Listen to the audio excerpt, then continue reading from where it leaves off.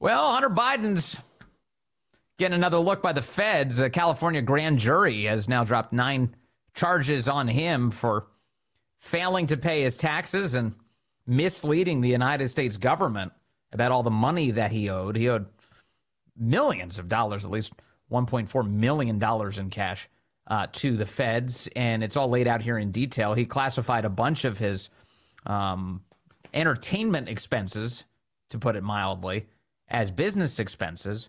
And that's detailed throughout this very long court filing released yesterday afternoon. For more on this, I want to bring in Tristan Leavitt now. He's the president of Empower Oversight and the attorney for IRS whistleblowers Gary Shapley and Joseph Ziegler, without whom this indictment would have never happened. I don't think that's up for dispute. Tristan, great to have you with us. Thank you so much for having me, Vince.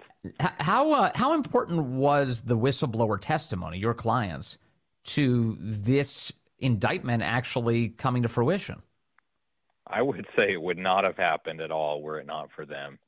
They, I don't know if you saw, they released a statement last night and noted that, this was a complete vindication of their investigation. And, what they didn't say in their statement is this simply would not have happened. This case was dead at the beginning of the year, not because they politically pressured anybody to make it happen, but because the U.S. attorney in charge of the case, David Weiss, did 2 complete 180s. 2 years ago, they could have issued this exact indictment 2 years ago. At the beginning of 2022, the IRS recommended these charges. DOJ approved these charges. David Weiss approved these charges. And then after a series of interactions that he was required to have with Biden appointees, both at Justice Department headquarters and then at various U.S. attorneys' offices, he reached the point where by the beginning of this year, he was going to bring no charges whatsoever. And in fact, they offered a plea agreement that would have required no charges. That was before they scaled that back to the one that the public saw that required very minimal charges. So again, had they not come forward, had they not had the courage, I just think none of these events would have transpired this year, and yes, the public would know nothing.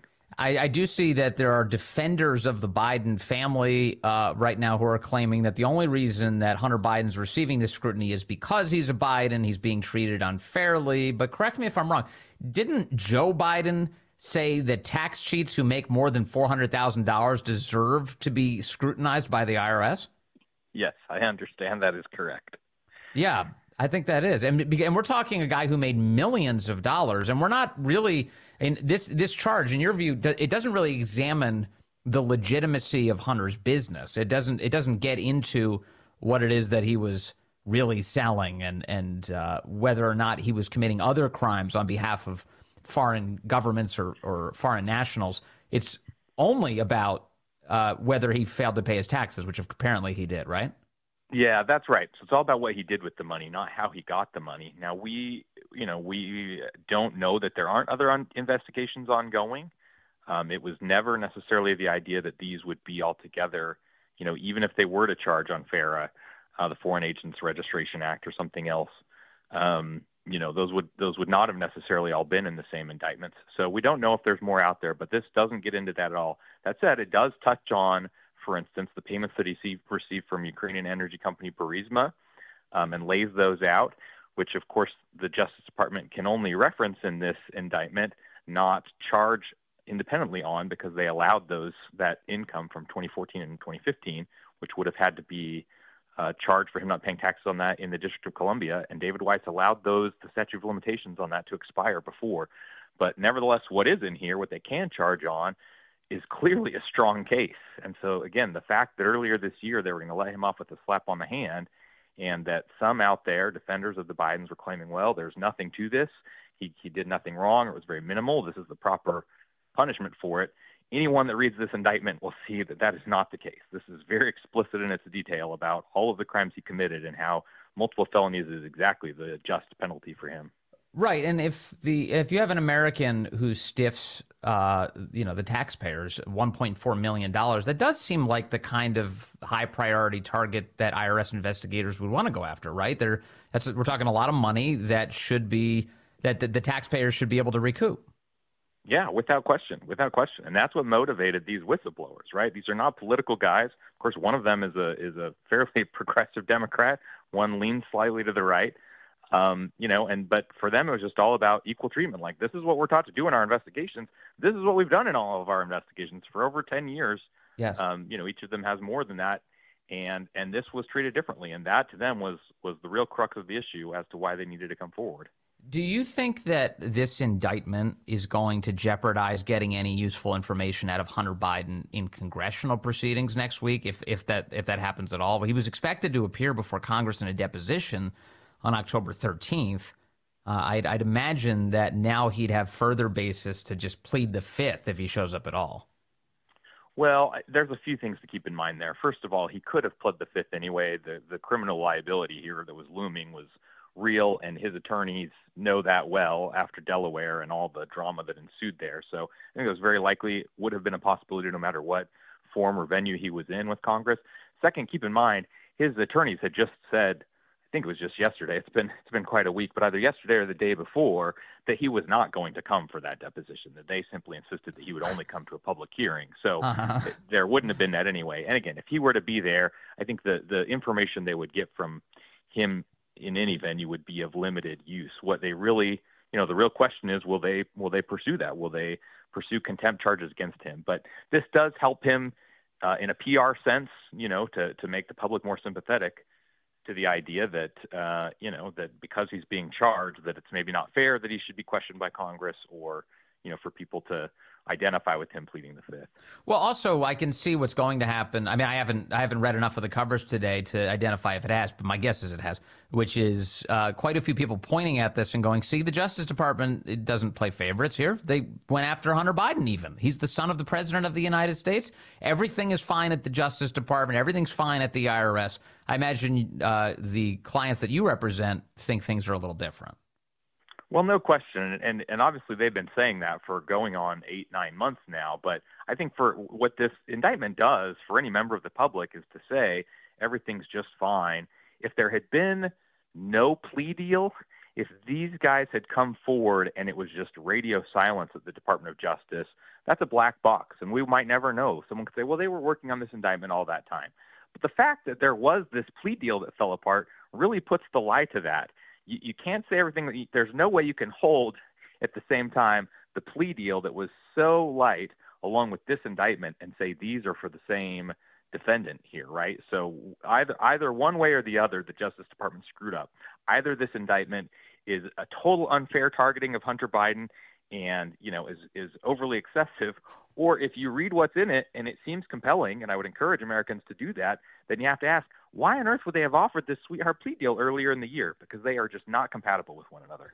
Yeah, there's I was citing something that, they actually put all the line items in here. And this, of course, are the things that your clients were looking at in the first place when they were investigating Hunter Biden within the IRS. One thing that really jumps off the page at me, the single biggest line item, $1.6 million over the course of 4 years of ATM and cash withdrawals by Hunter Biden. $1.6 million. I don't even know how. I'm not even certain I could keep pace with an ATM machine's daily limits to get to $1.6 million over 4 years. Is this the kind of thing, in your view, that deserves greater scrutiny? Yeah, these are the sorts of things. I mean, these are the sorts of things that get you suspicious activity reports from banks, right? Chairman Comer of the House Oversight Committee recently released a number of those reports that had come and how there were worries about money laundering and other things. And so this is precisely the sort of thing that attracts scrutiny. It's precisely the sort of thing the IRS should investigate. And I would say that this indictment is not just a vindication of the whistleblowers' claims, but of their excellent investigative ability, that they took, some warning signs like that and were able to really unravel some, a lot of these financial transactions with a lot of shell companies. Hunter had a lot of different interests and claimed all these things as loans. And so, this indictment was practically written for the prosecutors by the IRS investigative team, given the facts that they uncovered. And you mentioned Burisma, the Ukrainian energy company that Hunter Biden was making $1 million a year from. It was interesting that in this indictment, they reveal that his pay was slashed in half after Joe Biden left office, that they went down to $500,000 per year after that. That seems like kind of a big indicator deserving of more scrutiny as well, no?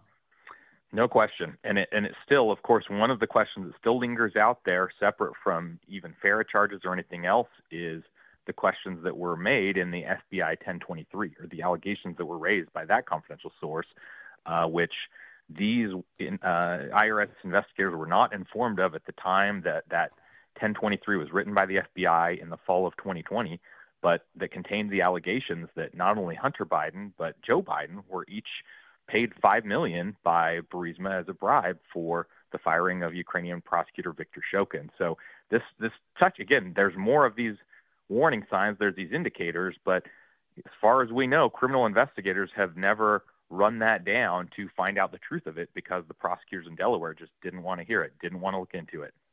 Now, I know your clients just met with Congress, what was it, a week ago, behind closed doors again, and provided more documents? Yeah, Tuesday. So we hope that the transcript of that might actually become available this evening, if not maybe this weekend. Okay. And do they have any, I mean, I'm so grateful that they are meeting with Congress and sharing all of this. Do they intend to do that again in the near term, or is this a big tranche of information and sort of the last we'll hear from your clients for a while? I think there was a hope that this was their chance to really get out anything else they wanted to say. So there had been several, both after the main hearing, pardon me, that they'd spoken at before was before the House Oversight Committee, and there were a number of questions that were asked there that they weren't able to answer because of the taxpayer privacy laws, which only allow that information to be provided to the Ways and Means Committee. Right. So this was an opportunity for that.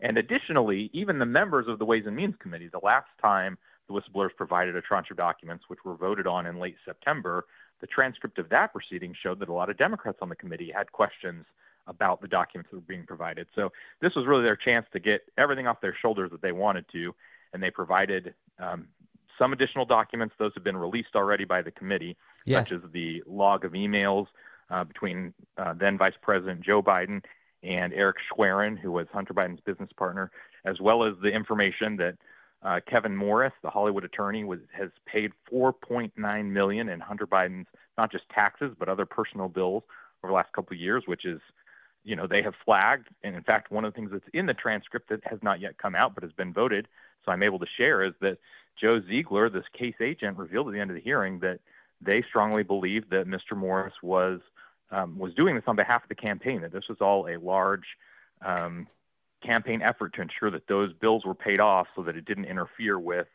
Joe Biden's primary, because it all came, he started paying those bills less than 2 months after meeting Hunter Biden, and suddenly these very large amounts, he's paying these things off. And one of the emails that was released the other day was Morris writing to his associates, "We need to pay these off. We're at great risk personally and politically." And as the whistleblowers pointed out, there was no personal risk to anybody other than candidate Joe Biden. So if he's doing that, if it was ruled to be a campaign contribution, it would be, I would presume, kind of a violation of campaign finance law, correct? I mean, that's what we're talking about here. Precisely. And so in the original interview of Gary Shapley earlier in the spring, he referenced in there a possible campaign finance spinoff investigation, and that was ambiguous from the transcript.